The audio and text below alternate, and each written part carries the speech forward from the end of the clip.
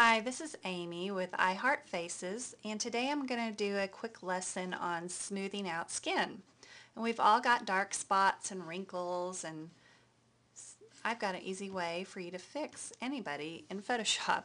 It's really simple. Take your background layer, we're going to duplicate that. I always drag it down to this little icon here. It's really easy to duplicate. So now I've got two layers. We always want to keep our background layer in case we mess up. So now what I want to do is go up to Filter, Blur, Gaussian Blur. We're going to blur the second layer we've got there. I think 5 pixels is good. Hit OK. But now we're going to need to select their faces. Let's go over here and grab the elliptical tool, and I like to just do a little quick oval. That's not very good. Let's try a better one. Quick oval around their faces.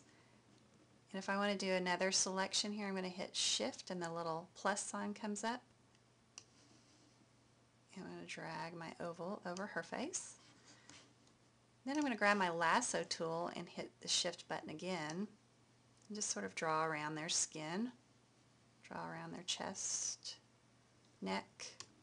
And that will add to the selection. Same over here.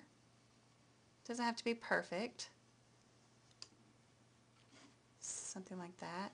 You can hit your Option key and it will have the negative will happen, so it will deselect.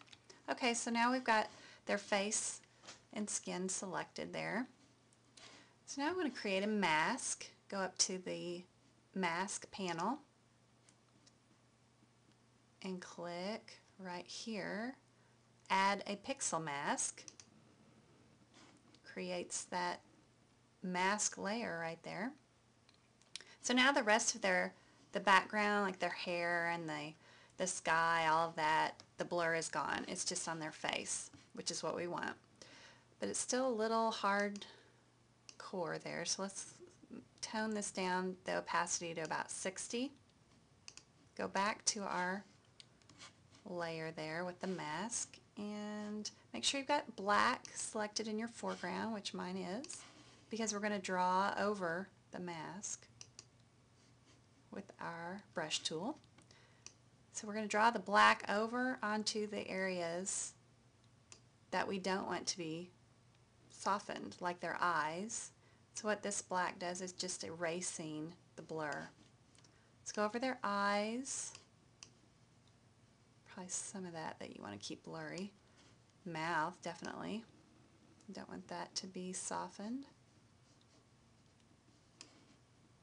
Let's go over here and do her mouth. Let's do nostrils. We want to make sure they've got nostrils, and eyebrows. Let's let those show up. And she's got some bangs here that we're going to want to make sure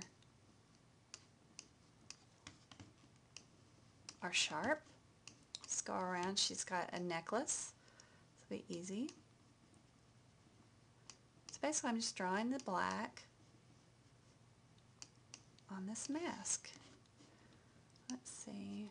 Let's go around her face here and just get everything that we missed. So now it's softened some, but it's a little too much. So it was 60 opacity. Let's go down to about 35, 37. That looks pretty good. So there you go. It's a quick way to soften their skin tone. So here's the before. There's the after. Very simple.